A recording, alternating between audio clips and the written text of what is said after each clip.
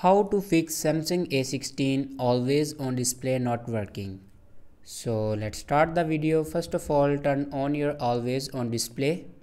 For turning on your always on display, then open settings.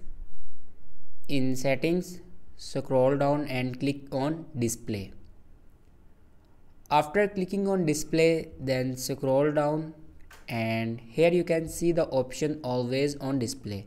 Now click on it and here you can turn on your always on display. After turning on always on display, then restart your device.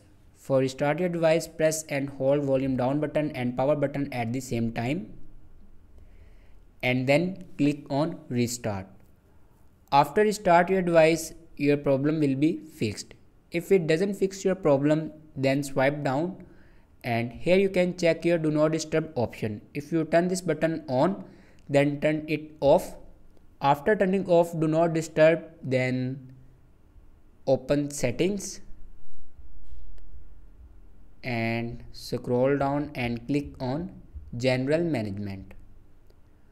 After clicking on general management, then open settings, reset settings. Then click on reset all settings. After reset all the settings, your problem will be fixed. Thanks for watching this video.